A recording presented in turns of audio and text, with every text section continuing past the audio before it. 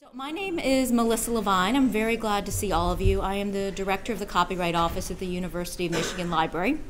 Thank you for joining us about what we have been having. We've been having sort of a larger conversation among the three of us and some other colleagues across the entire profession about publishing and using historic copyright data online in new modes. And we have several different projects looking at how to make that data more accessible and more usable. This is John Mark Ockerbloom. He is the digital library strategist and metadata architect. It's really hard, I just feel like saying really smart people who do stuff, but there's an actual title. John's going to report on his IMLS-funded project at the University of Pennsylvania, where he is looking to publish a comprehensive inventory online of first copyright renewals of the 20th century serials, in order to make it easier to establish their public domain status, and how putting that data online has also enabled interlinking with rights, registries, crowdsourced bibliographic databases, and Wikidata. He's the only one on the panel who John is the only one on the panel who has a Wikipedia page, so what he says is worth listening to. They told us to use this one. You can come closer. I will try to speak up. I am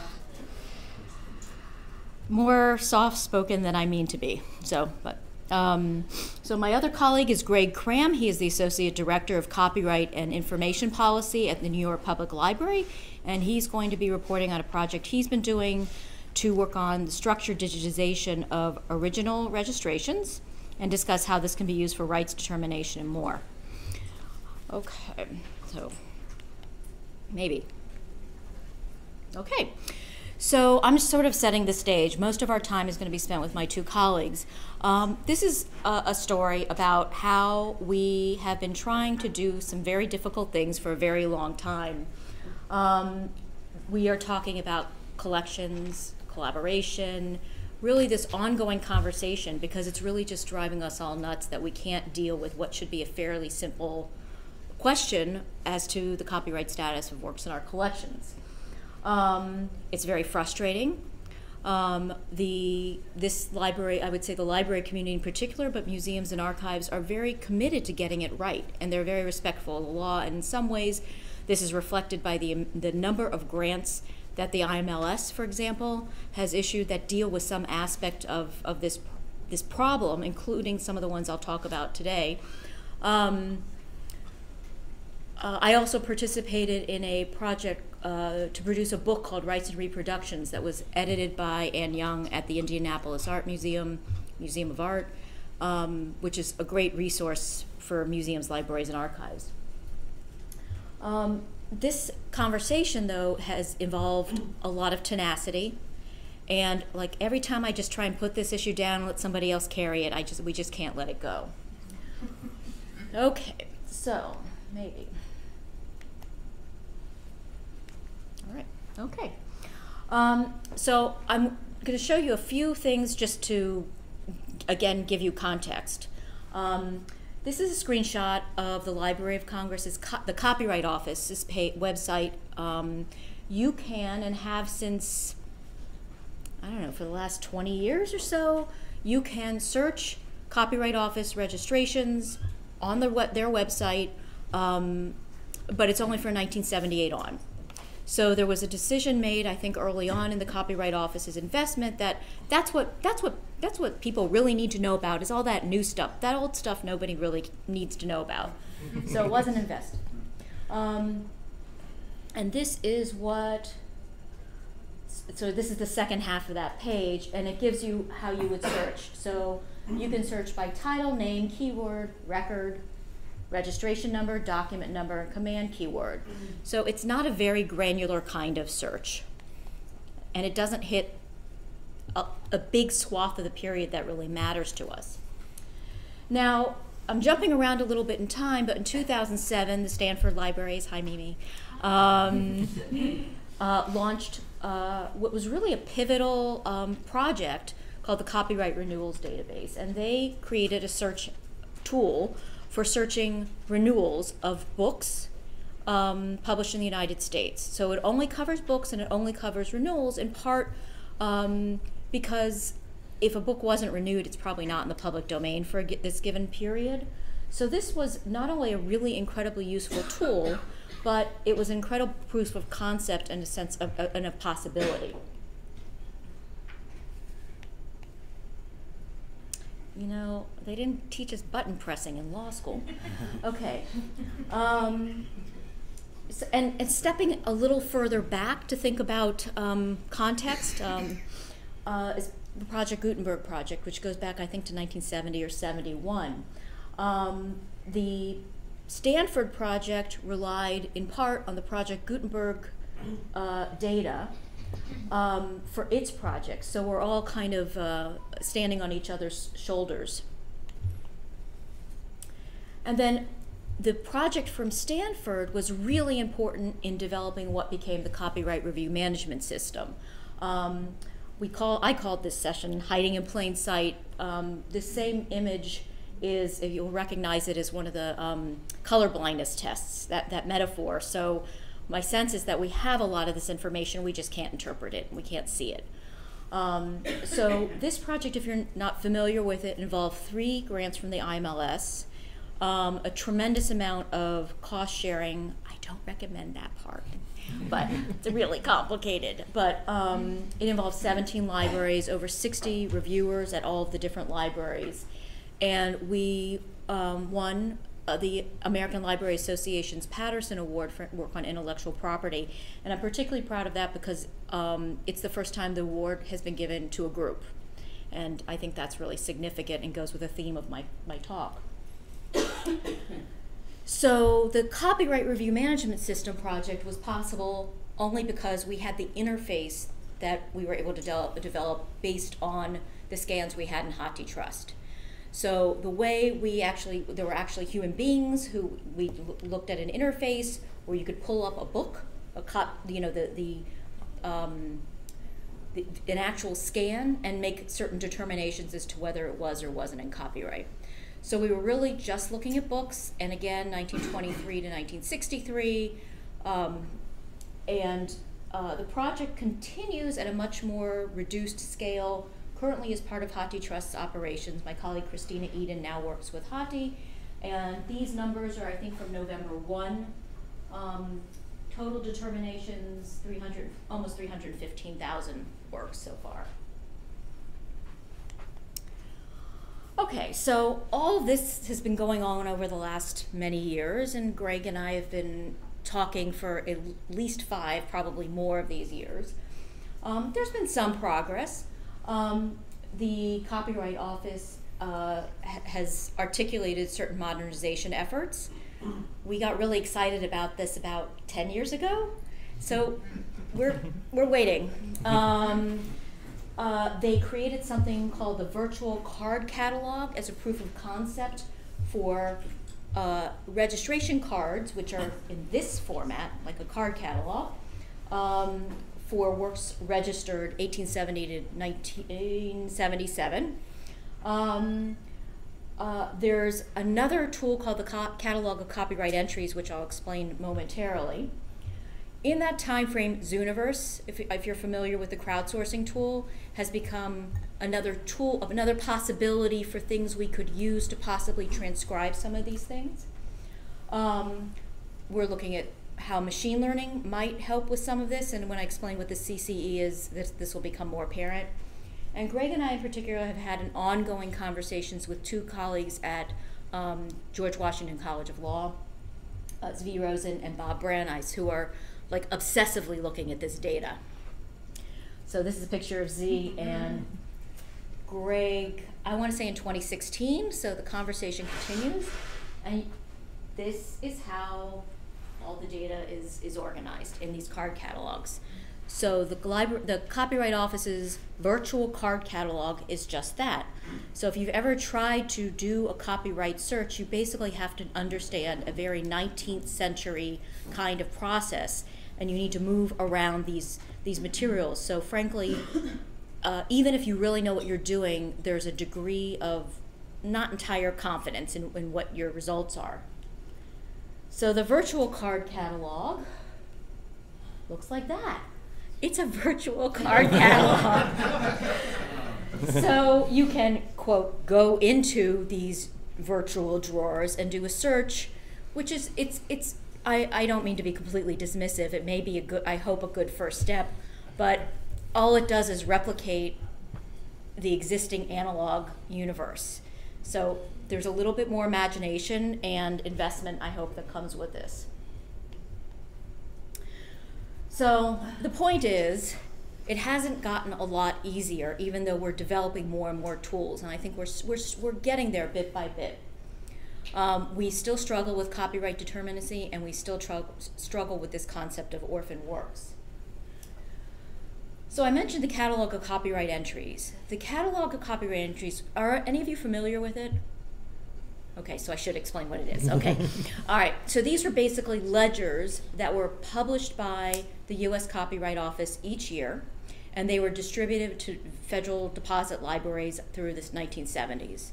So if you were in a physical deposit library, you could see a ledger for a given year, and then there was a separate listing for each category of works, for books, for serials, for visual arts, and so forth.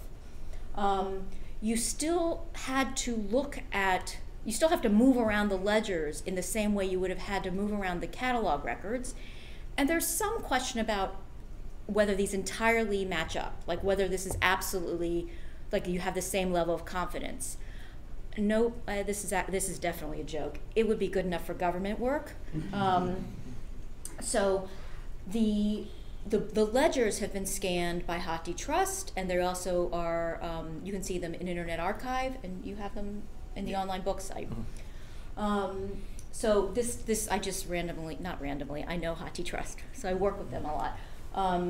This is a screenshot of what the top part of the page looks like in Hathi.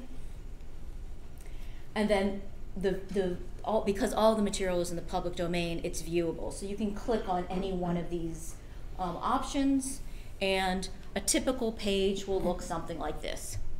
Now, the good thing about this is that it's typed or printed. It's not handwritten, and many of the decades of the cards that are at the Copyright Office are handwritten, they're typed, there are lots of different formats. So they don't lend themselves, I don't think, easily to OCR. But this probably does. At the very least, there's a consistency that allows for transcription. So Greg and I have been in a conversation. He'll tell you about his tact for this. But what I had started wanting to do was do a Zooniverse-styled transcription project. And starting with maybe one of the categories that was smaller. So there's probably visual arts is probably where there's the fewest things actually registered, and then exhaustively do that particular category over all the years and see what that looks like. The Zooniverse tool I think most of what we would end up investing in is, frankly, the publicity and the engagement, to have people engaged. But frankly, a lot of that also could be managed by graduate students. So I wanted to do this as a crowdsourcing thing. I also saw, actually, at a WebWise meeting a few years ago, there was somebody named Mary from Dartmouth, Flanagan, I think, who was talking about the psychology of gamification, and how she had developed several tools that were geared for transcribing or describing archival materials. So there'd be like a picture of a lumberjack, and people would say lumberjack, tree, axe, and if you had hammerhead shark, that would be an outlier, would get kicked out. So I was thinking about how these tools could be used together to accomplish several different things. Greg's taking another path, but he's actually doing something, and I'm just talking still, so that's good. I sort of tabled this, and then last summer I was at the Huntington Library, and I saw this project, which I believe was also supported by the IMLS. The Huntington has a collection of Civil War cipher code books. Okay, so they're not readable, and they did a Zooniverse transcription project. so that you can actually access and search these materials now. And I thought, this is fate telling me I better get on the stick, because this is exactly a proof of concept of what I'm talking about. The last two things I wanted to say is I am talking to some of the people at the University of Michigan School of Information to see whether, given the consistency of the CCE, we could do something with machine learning. I'll look back at, maybe you can do that for me. Maybe Stanford can fix it. But it seems possible that you could get to 40 or 60% of the work, at least as a first run, through some kind of machine learning tool. I don't know, but you certainly could do that while you're doing the crowdsourcing and while you're looking at quality confirmation of what Greg's going to tell you about. So the last thing I wanted to mention was, there we go. Okay, so just to give you a final sort of technical sense of the categories in the catalog of copyright entries. They cover books and pamphlets, including serials and contributions to periodicals, dramatic works, including works for oral delivery, so speeches.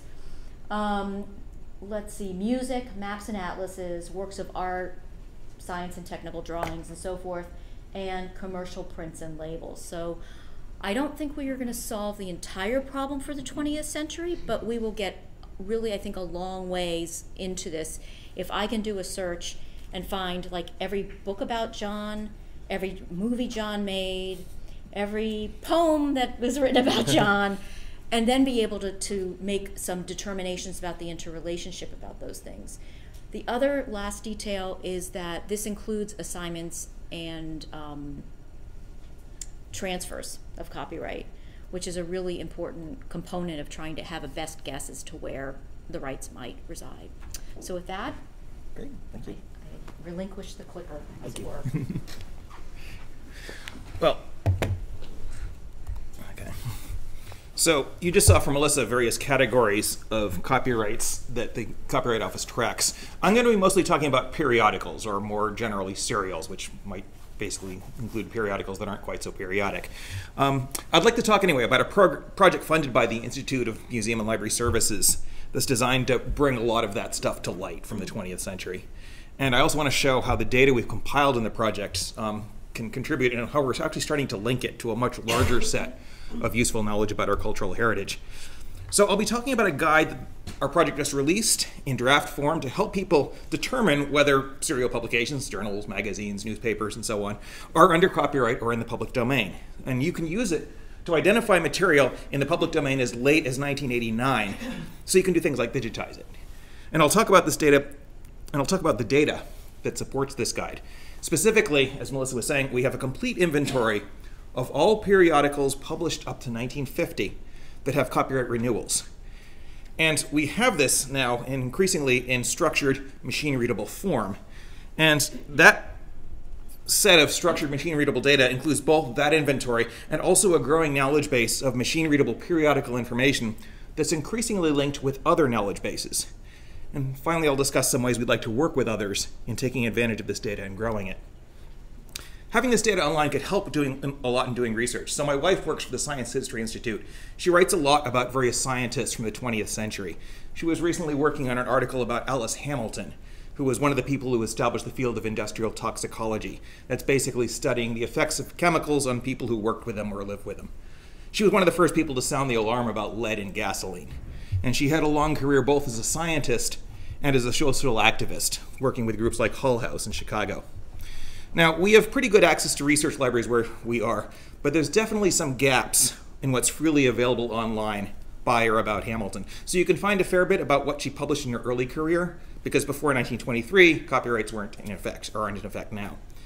And you can also find some websites that are prepared fairly recently about her. But it's hard to find a lot of the things that she published or that were published about her during the later part of her career.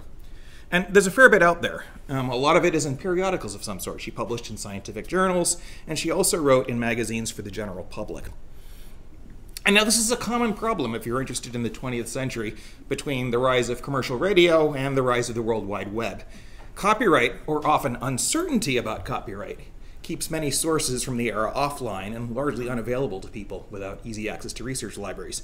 Basically, if something was published after 1922, it might be under copyright, and all too often things that might be under copyright aren't online. But there are various ways that works published after 1922 can be public domain now. They can be government works, as Melissa mentioned, that are not subject to copyright, and HathiTrust has made a lot of that available online. They can be works published before 1989 without a copyright notice. And that actually covers a fair number of interesting sources that weren't necessarily published commercially, but they include things like newsletters and bulletins of scholarly societies and zines and many other publications that are sort of on the margins and are quite interesting for that reason. And then finally, there are works published before 1964 whose copyright was not renewed. And as you've seen, there are a lot of these. And I have to give a lot of credit to HathiTrust and their copyright management system. As you saw from Melissa's slide, they've opened up more than 250,000 books published after 1922 that they've identified as public domain, usually because no renewal. And they've developed an efficient system for identifying those books at scale. You don't otherwise open to 250,000 books unless you've got that. But they haven't opened up serials past 1922 like they have books. And I can understand why. Because if you're opening up a book, you just often have to find out, was the book renewed? You look it up in Stanford or whatever, and you're done. But serials are harder. Because each issue of a serial might have its own renewal, but each contribution to a serial might also have its own renewal. And that could be every story, every article. That's a lot of copyrights you might need to check. Now, fortunately, there are ways to avoid to have to check every last article. What saves us is the fact that relatively few periodicals had any renewals at all. I found this out back in 2006 when I looked at periodicals published between 1923 and 1950 in JSTOR, and found only a small portion of those periodicals, that pie slice in yellow on the right there, had any issue renewals, and only that tiny red sliver at the very top renewed all their issues.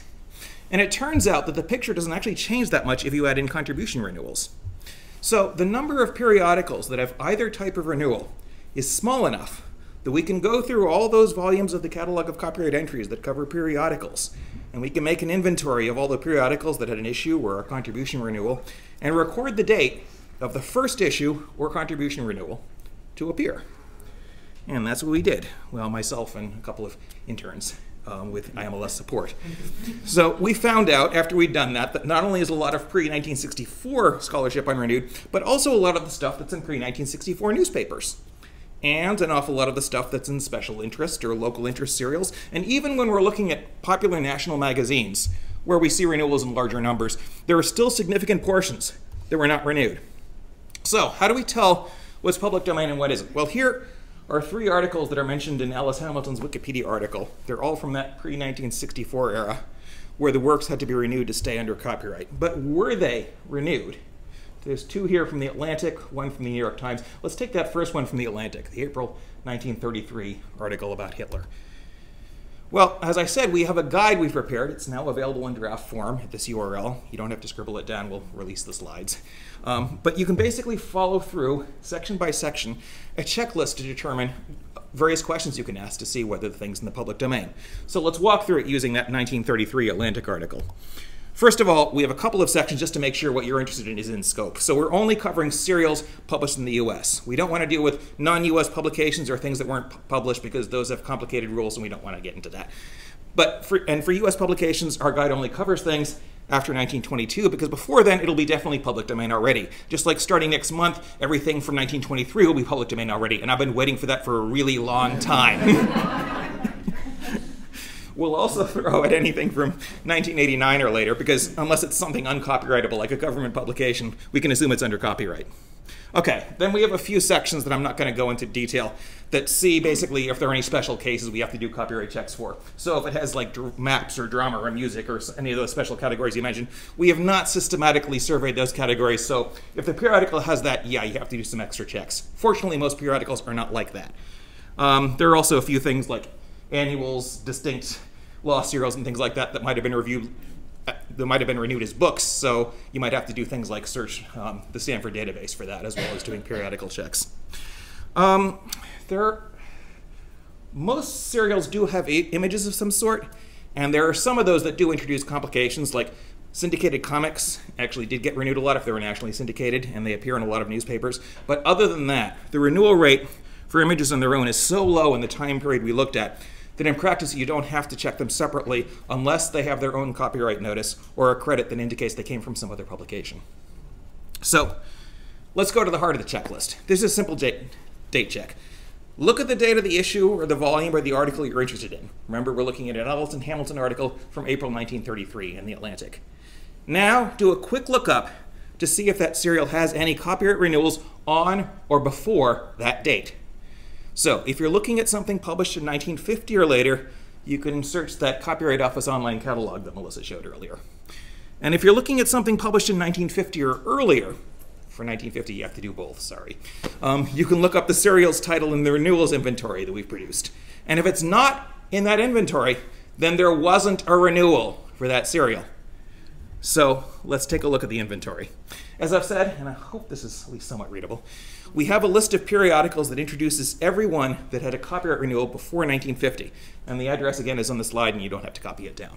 But it's arranged alphabetically. So if we're wondering about an April 1933 Atlantic article, we Control-F or scroll down to Atlantic, and there it is. So we see there that the first issue of The Atlantic to be renewed is March 1934. So that's a good sign for a 1933 article. But we also see that the first contribution to The Atlantic with an active renewal is from 1923. That's not so good. It suggests that maybe what we're interested in was renewed. Now, if I were trying to copyright clear a whole bunch of stuff at once, like CRMS does, I could just stop here and move on to the next item, fine. But maybe I'm really interested in this article. And if I am, I can take some more time to check things out. That's what the next couple of sections in our guide are for. So they describe a few other checks you can make that zero in on the item you're interested in. Like, was there a copyright notice on the publication? I mean, there is for The Atlantic, yes, and for most other commercial publications. But there might not be, as I say, for stuff that's more outside the mainstream. Or, more to the point, was there a renewal for the specific issue or article you're interested in? Well, we point to some data sources like the online catalog of copyright entries that Melissa showed, that you can search to see if there's a renewal for your issue or article, and you can even go through and survey to compile all the renewals for your serial over a particular time period. That's kind of time-consuming, but it can be done.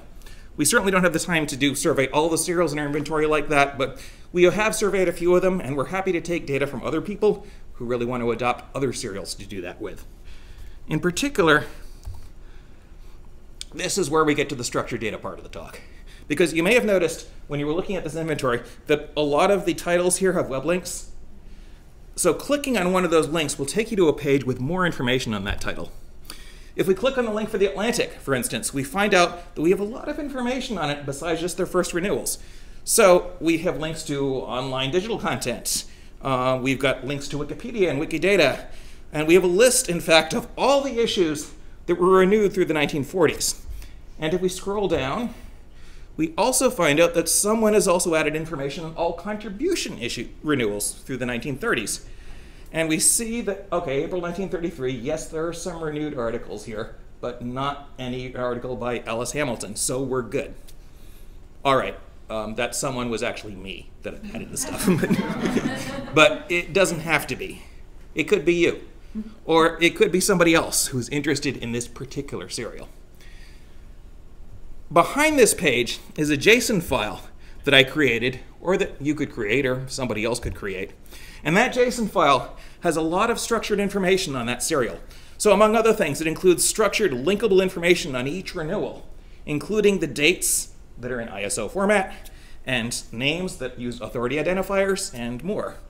And all of these JSON files are retrievable from our site, or you can download them in bulk from GitHub. And the structure enables a number of interesting applications. For instance, you could take this set of JSON files and a spreadsheet of serial holdings that has ISSNs and date ranges, and run a script that automatically identifies serials in those holdings that are likely to have public domain issues well past 1922. Or you could take the name authority identifiers and use them to link to further information about a rights holder. So I mentioned there are a few April 1933 renewed articles. There's one here by Edith Wharton. Well, there's a permissions link you'll notice next to her name.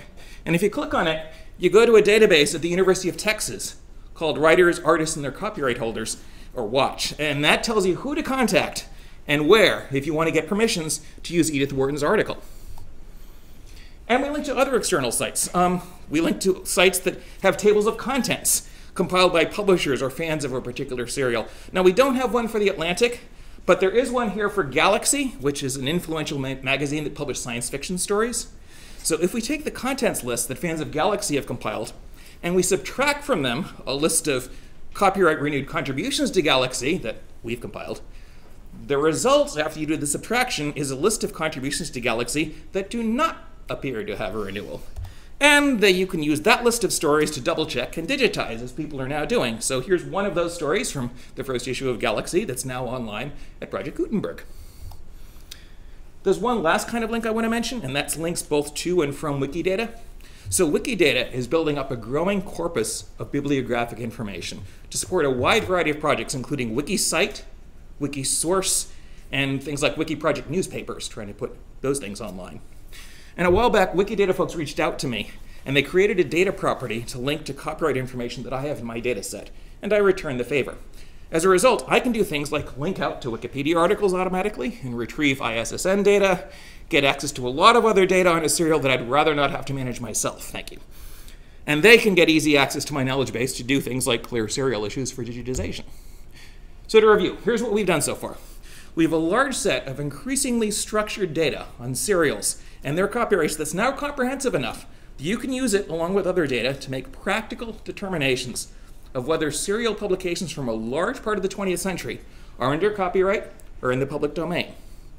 And we've published a guide for using this data to make those determinations. You saw a bit of it before. It's currently in draft form, but we hope to make an official release as part of our celebration of Public Domain Day on January 1st. And we've defined a set of data structures that others can also use to contribute further copyright information and link it to a variety of related data sources elsewhere. Basically, structured data is great, and you'll hear more about this from Greg in his presentation. So what's next? Well, we're hoping to improve our draft guide with feedback from the community. So if you do want to read it over and get comments to us by Christmas, we should be able to take them into account for a January 1st release. And we'd like to test the guide ourselves at Penn to clear some serial copyrights. If you'd like to try it out yourself for serials that you're interested in, we'd love to hear from you how it went and see what we can do to improve the guide. And we're going to keep growing our structured data set. Since we want other people to use and contribute to it, our first order of business is going to be publishing documentation on the fields used in the JSON files you just saw, so you can see what goes in them and what to put in them. And we'll also continue to create JSON files and Wikidata links for the serials already in our inventory. They're not all JSONified yet, but they're growing that way. And if there are particular serials that you're interested in, please let me know. We might be able to show you how to create some files for them, or in a few cases, somebody's asked about a serial that we didn't list. They were doing a research, in one case, Mennonite history, and they asked about 2 serials. I looked up and said, yeah, there's only like 1 renewal in both of them. So we just created the files and put them up. So that's fine. And finally, we'd love it if you just spread the word about this work. Our guide will be CC BY once it comes out of draft status. Our data is CC 0, so you can port it around as you like. So we hope that it can be used and adapted by all sorts of libraries and cultural heritage projects. Now, I've got a lot of people to thank for helping this work. Just really quickly, big thanks to IMLS again for funding it, to the Penn Libraries for supporting it, to our wonderful interns Allison Miner and Carly Sewell, who did a lot of the data wrangling, and to folks at places like Hathi Trust and elsewhere who've been supporting our grant proposal and have looked over drafts of the guide. Thanks also to the information communities I linked to, especially the Wikidata community, after reaching out to me. You can find out more at the URLs in red, and if you'd like to learn more or help out, I'll be glad to talk with you here or contact me with any of the links in blue. Thank you very much. And with that, I'll turn it over to Greg. Thanks, John. So just to emphasize, this data that we're talking about is the record of creativity in the United States. It is the most complete record we have of data, or of the creative efforts of people in the United States. These records document a significant part of the literary, music, and artistic and scientific production of the United States from 1870 to 1977. And unfortunately, as we've said, these records are locked away in the Copyright Office records. As Melissa said, you can go to the office. It's just down the street, a little bit way down the ways. And these records, you can go to the office and go wander the catalog. You can go pull out some drawers and look at some of them. And for years, these records were accessible only if you traveled to DC to see them in person, or you paid someone to do that search for you. And as you might guess, that search is expensive. So there's been some progress here. Melissa said these cards are making their way online today. The virtual card catalog is a great first step. It's a first step, though. It's great that we have access to these digitized cards. We can see the scans, and we appreciate that the office was not going to sit on the scans for another decade waiting for another search engine to be built. So we're happy that the Copyright Office put them out in any form. But the experience of using the virtual card catalog is nearly identical to using the physical collection. You've got to know which drawer to go to. You've got to open that drawer. You've got to look at the cards.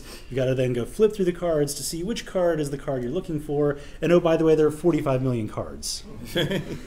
So one of the problems with the cards is that they are, for the most part, just images of the cards. There's no OCR, there's no optical character recognition of the cards, or at least none that you can search on today.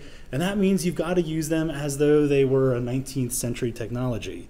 You can't run searches over those cards. Melissa said there's another set of records where these cards, the information from the cards goes, and that's the catalog of copyright entries, the CCEs. Every 6 months, the Copyright Office issued these CCEs, and many libraries, including almost all of yours, probably have these in microfilm today. The Copyright Office, in cooperation with the Internet Archive, imaged them, took photographs of them, looks like this. Here's the renewal for F. Scott Fitzgerald's The Great Gatsby, and they look like this. The data that you see here is actually pretty valuable. It tells us that the book was renewed in 1953, and it also tells us more information. It tells us that it was a child of F. Scott Fitzgerald who actually filed the renewal, and so now I have another name to go find if I was going to go try to clear this book. Unfortunately, though, the CCEs that are currently available through Internet Archive, the experience is similar to that of using physical CCEs. You've got to page through, you've got to know which one you're going to go through, because the OCR that was run over these things is not high quality, let's say that, and therefore it produces a lot of false positives and a lot of false negatives. So if you did a search for a word, you might find lots of answers or lots of search results, only some of which are good for your search, and likely you've missed some because the text is just not there.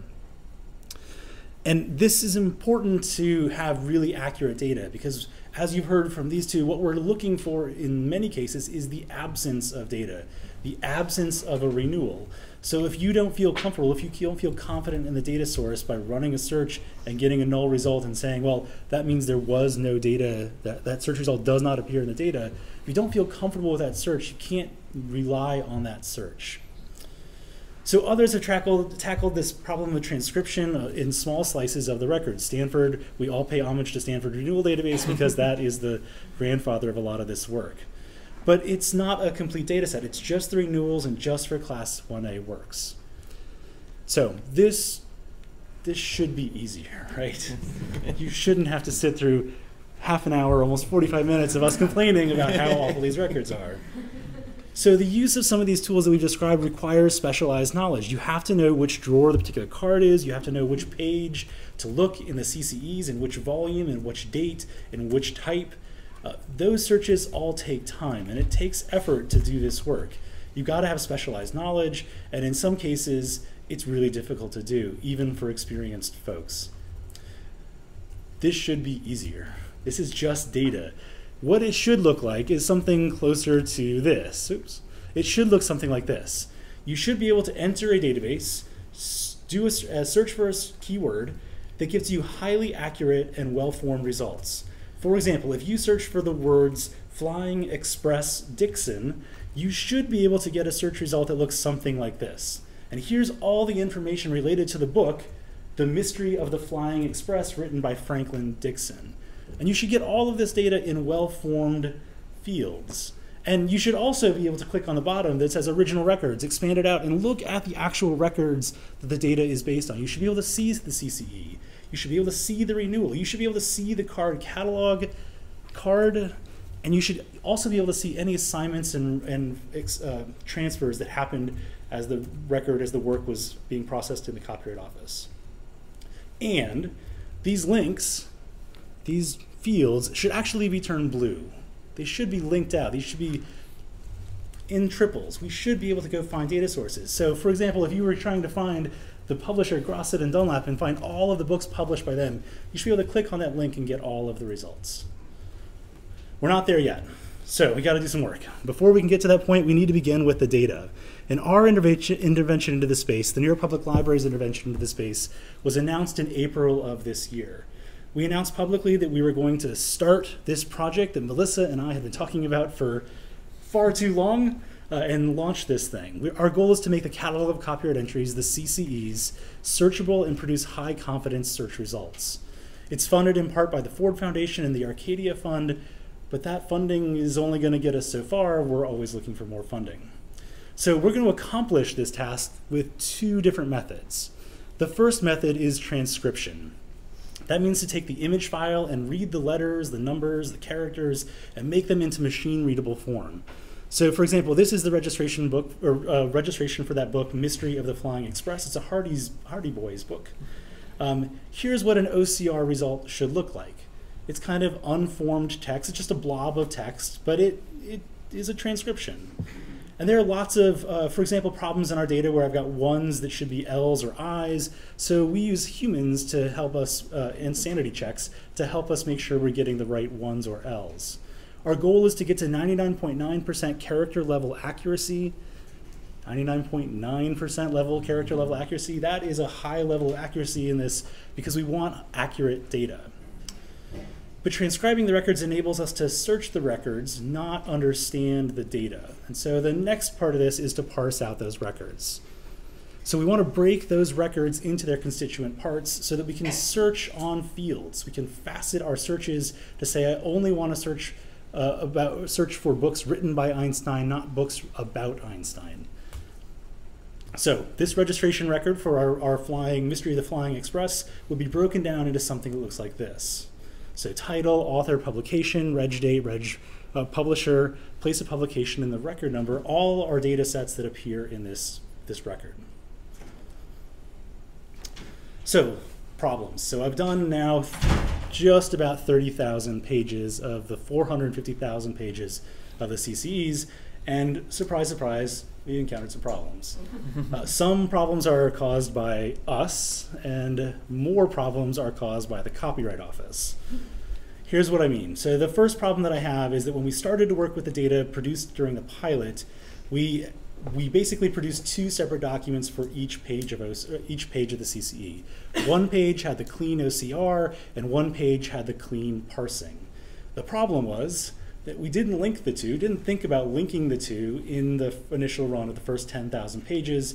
And so I've got to go back and link those two back together, because when I have that search engine that I showed you a little bit ago, those things have to be linked back together. So I've got some work to go remediate the first 10,000 pages. We put a fix in for the next set of pages, but that was one problem.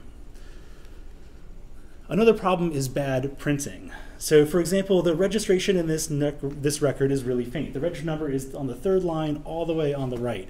It's really faint. At first we thought this reg problem was just in the Internet Archive's copy that came from the Copyright Office. So we went and pulled the scan from HathiTrust and realized the same problem. And I said, well, fine, we're going to go check our microfilm and see if the problem is persistent across three. And as it turns out, oops, it is, in fact, appear in all three. It's faint. And so there's some bad printing that happened in the CCEs.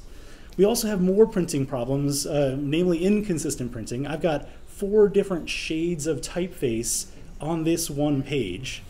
And in this case, every odd page in this volume has this problem. Not the even pages, just the odd pages.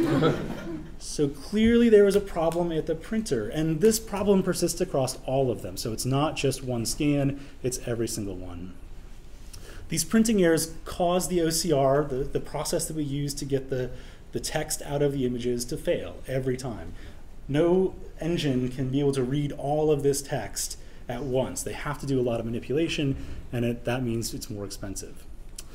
Other problems is not just in the printing, but in the data itself. There are some edits that look something like this. Small, handwritten edits. And these edits were made presumably by the Copyright Office because this scan came from the Copyright Office. So which reg number do I go with? Which number is the canonical form? Here's another one. I've got someone in the Copyright Office decided to paste in a record into the CCE. Luckily they did it in the right column and they did the right column width, so great. But that raises some authenticity issues. Is this the canonical record, or is the record that wasn't modified the canonical record? Here's another one. I've got examples of someone having a really bad day. They took catalog cards, photocopied them, and then glued them into the front 5 or 10 pages of a particular volume. So it's not in normal form, it's just the catalog card that someone has just pasted in. Is this a canonical record? I don't know.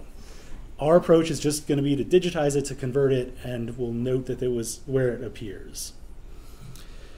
The other problem that we've had with the data is that we've assumed that there are identifiers that are unique to each entry. Turns out they aren't. In fact, we found some evidence that the Copyright Office reused registration numbers. This is a set of 2 registration records that include the same registration number. In fact, they appear in the same volume and are 1 page apart. They're 2 different books. So that means you might not be able to search solely based on the registration number and get your exact result. Instead, you've got to do other kinds of searches. That means the high quality confidence of your data starts to go down when the data's got these problems. But after some digging, we actually found that this wasn't a case of reusing registration numbers, but it was an example of another problem that we've come across, typos. This data has typos in it. And so if we're trying to be faithful to the record, which one do we incorporate? The one that's got the typo or the one that we know is fixed? We're going to choose the one that is, we're actually going to choose both. We're going to include the typo and then in the back include the fixed version. If these are not enough issues, don't worry, I've got a GitHub page with another set of issues you can go through and check it out. But despite those problems, we're getting some data back. We've already used some of the data coming out of this project to help us understand the completeness of the HathiTrust corpus. This is a comparison between the number of registration records for books and the number of books within Hathi's corpus spread out over time. For example, in 1930, you'll see a difference that Hathi might lack about 1,000 titles that were registered with the Copyright Office but aren't actually in the corpus. That indicates to us that there may be some areas where we need to go digitize some books because they're not represented in the corpus. It also helps us to understand the size of the public domain. So this data is starting to reveal to us the number of titles that were renewed each year, the number of book titles that were renewed each year. What we're finding is that only 25 to 40%, and I'm going to be really broad and say 25 to 40 right now, were actually renewed, which means that only 25 to 40% of books published in the US between 1923 and 1964 are protected by copyright. The other 60 to 75% are not. That means we expect to find as many as 315,000 books published at a time when renewal was required to be in the public domain. 315,000 books. Hathi's already found a number of these, but not all 315,000 are represented in the corpus, and therefore CRMS has not yet found them. So knowing these copyrights weren't renewed might help us prioritize which books we're going to digitize next. This data is also already helping us understanding the size and scope of the long tail of book publishing as we try to go after that long tail and bring it back to library users in ebook form. So I'm from the New York Public Library, not the US Copyright Office. So why is this an NYPL project? Well, first, I'm sick of waiting. That's as driving us. At NYPL, we have a team working on researching, analyzing, and entering rights information. Looking at we've already looked at over 2 million objects at this point that have been digitized by NYPL that are in the corpus, with ambitions for more. And so to recognize their contributions to this work, I want to introduce you to the team. There's me. There's my photo. There's a person named Kiowa Hammonds who works for me. And that's it. It's just us. Since May of 2014, this team has added copyright status determinations to about 1.6 million captures, or about 430,000 items. We've got about 11% left to review, and as you can tell by our burn down chart, we've slowed down a little bit because we're starting to get into the harder stuff. That means my team feels like this sometimes. We continue to review the new digitization at NYPL and chip away at our backlog. But what we're missing, what we spend a lot of time on, is actually going into these records to determine whether a work was renewed, or even registered when we're thinking about risk. Having a searchable database cuts down my time on this dramatically. It cuts down our time per item dramatically. It makes us go even faster than Kermit. So we still have a mountain to climb. There are 450,000 pages of CCE records. That's lots of DTDs to build. That's a lot of analysis to do. There's a lot of work to be done. Just to emphasize it, we have completed over 32,000 pages. That's the blue slice of the pie, with another 8,000 in progress right now. That's the very small green slice. We've skipped, for now, about 50,000 pages, either because we've found that the work was already completed, thank you Stanford, or is duplicative of other records that exist within the corpus. And those are the yellow, that's the yellow chart. Those are usually indexes or things that are repetitive of data that's already been processed. But that leaves us about 80% left to do. And that's just the CCEs. We want to tackle all of the historical records, not just the CCEs. We want to go after the cards, the transfer records, the assignment records. That means there's an additional 45 to 50 million cards that I want to go after and include in this database, and another 20.2 million pages that have been microfilmed of transfer and assignments. So we've got some work to do.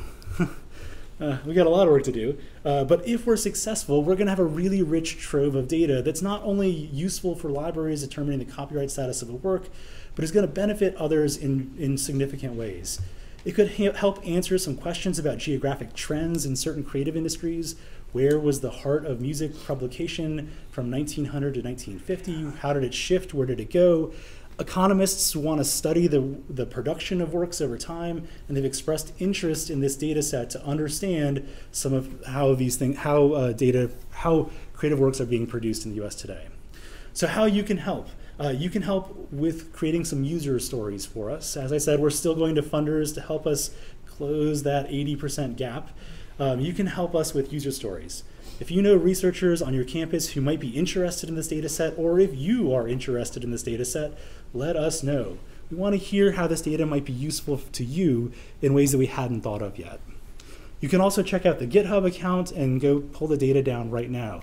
As soon as we get the data back, we upload it to GitHub and make it available to everyone for free. And for free in this case means both in the gratis sense and in the beer sense, the free beer sense. These records are our shared cultural heritage. And from the beginning, NYPL has taken the position that these records are our shared cultural heritage. We are going to make them available without charge and without restriction. We know that they will be scooped up by legal database providers, and you will be charged an arm and a leg in your Lexis searches, sorry, but we remain committed to keeping the data as open as we can and as available as we can, either through our GitHub account or ultimately through a search engine. So stay tuned to all of this work. We're all doing interesting work on this. Stay tuned. We've got some, we'll have more updates in the future, and let us know if you want to help out. So we've got some time for questions. Love to hear them.